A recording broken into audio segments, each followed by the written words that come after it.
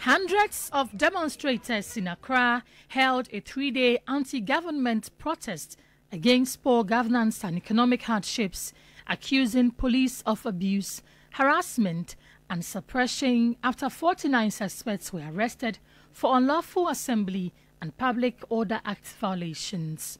The police say the arrest was after the protesters defied a court order prohibiting them from protesting in the vicinity of the Jubilee House. However, the Commissioner of the Commission on Human Rights and Administrative Justice, Joseph Witthall, says the police misconducted themselves.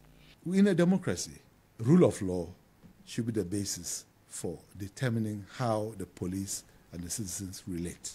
There is a need for rapport between they and the citizens who are demonstrating. It is a right of the people. So if they are on the street, don't approach them from the attitude of the colonial mentality. If you don't do what we want, we will beat you.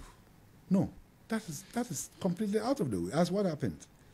You have to build the rapport, and they will know that if you said you wouldn't let them go to the Jubilee House because it is a security area, make them know that that is it.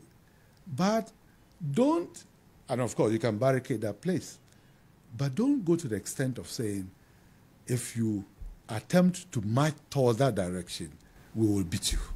And as a result, you will arrest them and lock them up. No, that's not the case. He expressed his disapproval of the Interior and National Security Ministries for their reluctance to address the issue.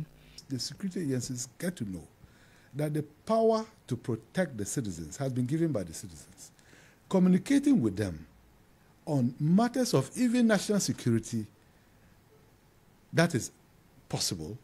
There's nothing wrong with it.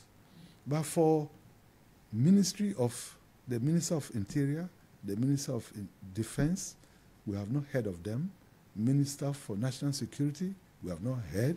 In respect of what has gone on, it's a bit unfortunate. In fact, IGP has spoken.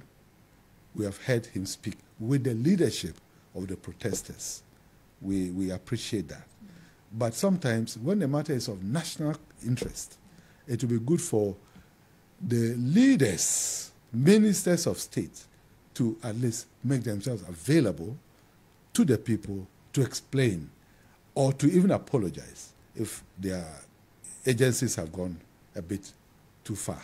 It's been almost a week since the protest, and government has not yet commented.